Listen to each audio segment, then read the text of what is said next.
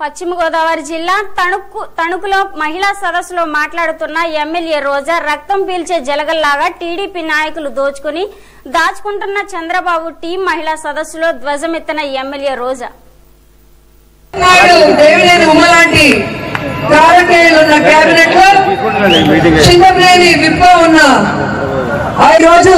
ఈ రాష్ట్రంలో రైతులు మహిళలు నిరుద్యోగులు అందరూ కూడా అన్యాయం అయిపోతుంటే రాష్ట్ర సమస్యల్ని గాలికి వదిలేసి ఈ రోజు తెలంగాణలో ఎన్నికలంటూ సిగ్గు లేకుండా ప్రచారాలు చేసుకుంటూ తిరుగుతున్నాడు చంద్రబాబు నాయుడు. అధికారం ఉండి ఇక్కడ చేసింది ఏమీ లేదు, కానీ అక్కడ ఏదో చేస్తాడంట. ఈ రోజు ఆయన కాంగ్రెస్ తో పెట్టుకున్న పొత్తు చూసి దేశంలోనే ఇంత సిగ్గుమాలిన, ఇంత విలువలు లేని, ఇంత పనికి మాలిన ముఖ్యమంత్రి ఎవరు లేరు అని ప్రతి ఒక్కరు కూడా మాట్లాడుకునే పరిస్థితి వాళ్ళు దిగజారిపోయారు. అంటే వాళ్ళకి సంస్కృతి సాంప్రదాయాల మీద మహనీయుల పట్ల ఏమాత్రం గౌరవం ఉందో ఒకసారి మీరు అందరూ కూడా ఆలోచించాల్సిన అవసరం ఉంది. అలాగే ఆడవాళ్ళు మీరు మేనిఫెస్టోలో పెట్టారు కదా పేదవాడికి పక్కా ఇల్లుని, ఆ ఇల్లు ఎప్పుడు ఇస్తారని అడగటానికి వెళ్తే ఆడవాళ్ళన్న గౌరవం కూడా లేకుండా వారి ఛాతీ మీద చేతులు వేసి తోసేసిన దాఖలాలు కూడా మనం పేపర్లో చూసి మేము చాలా బాధపడ్డాం.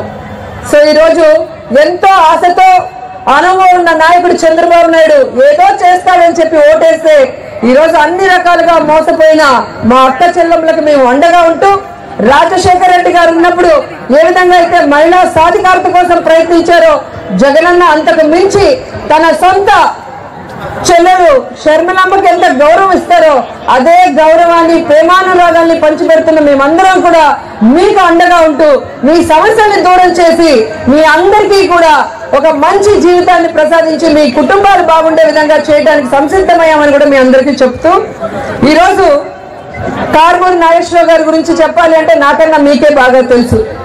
ఆయన అందరి వాడు, ఏదో అందరితో కలుపుకోలుగా వెళ్తూ కులాలకి మతాలకి అతీతంగా ఎన్నో అభివృద్ధి కార్యక్రమాలు చేస్తూ అందరి మన్ననలు పొందిన వ్యక్తి. కానీ దురదృష్టం గత ఎన్నికల్లో ఆయన ఇక్కడ నిల్చోలేదు. ఈసారి ఖచ్చితంగా ఆయన ఇక్కడే నిల్చుంటారు.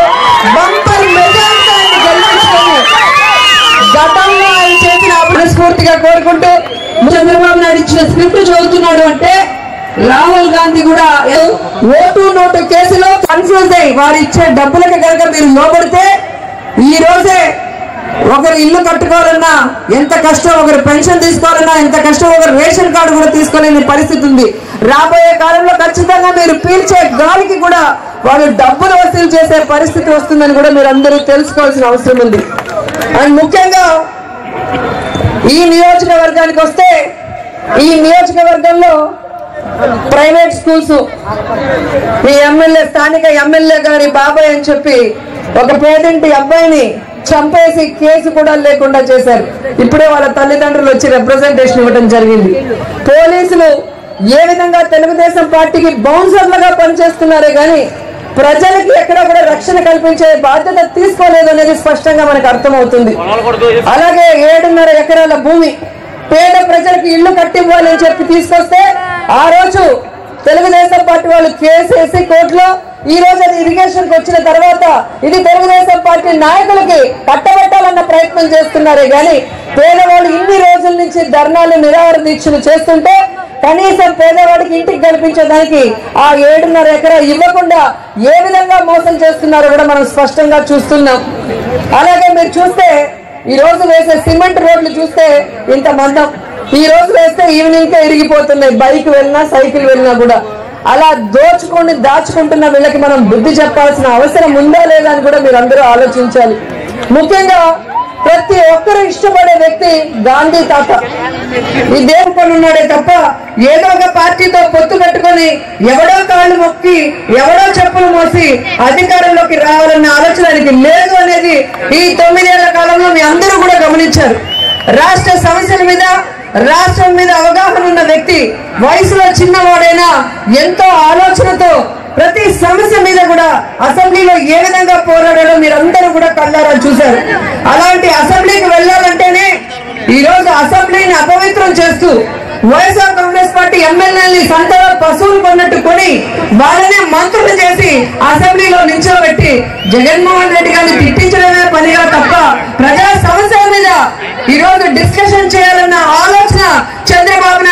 పార్టీకి లేదు కాబట్టి ఈరోజు అపవిత్రమైన అసెంబ్లీని మళ్ళీ మేము అడుగు పెట్టము. ఆ ఎమ్మెల్యేని సస్పెండ్ చేసి ఆ 4 మంత్రుల్ని సస్పెండ్ చేసిన రోజే మేము వస్తామని క్లియర్ గా చెప్పి ఈ రోజు కూడా ప్రజల మధ్య ఉంటూ ప్రజా సమస్యలు తెలుసుకుంటూ ప్రజా సమస్యల మీద ప్రభుత్వాన్ని మెడలు వచ్చి నిలదీస్తున్నారే తప్ప ఆయన ఇంట్లో పడుకొని రెస్ట్ తీసుకోలేదని ఆయన్ని ప్రశ్నించే ప్రతి ఒక్కరికి కూడా ఈ వేదిక మీద నుంచి తెలియజేస్తూ ఈ రోజు జగన్మోహన్ రెడ్డి గారి రక్తాన్ని కళ్ళ చూసిన తెలుగుదేశం పార్టీ నాయకులకు చెప్తున్నాను, భవిష్యత్తులో ఇంతకింత మీరు అనుభవిస్తారు. మా అన్న రక్తాన్ని కళ్ళు చూసిన మీకు ఈ రాష్ట్రంలో మీ పార్టీకి కానీ నూకలు చెల్లాయి. నారావారి నరకాసుల పాలనకి ఫుల్ స్టాప్ పెట్టే రోజు వచ్చింది. మీ పార్టీకి 3 కాలం తొందరగా ఉందని కూడా తెలియజేసుకుంటూ మరి జనాభాలో సగం ఓటర్లో సగమైన మా మహిళా శక్తి మా ఆడపడుచులందరూ కూడా మహిళా వ్యతిరేక ప్రభుత్వాన్ని ఈ తెలుగుదేశం పార్టీని చంద్రబాబు నాయుడు గారి ప్రభుత్వాన్ని బంగాళాఖాతంలో కలపడానికి సంసిద్ధంగా ఉన్నారని తెలియజేస్తూ సెలవు తీసుకుంటున్నాను. జై జగన్.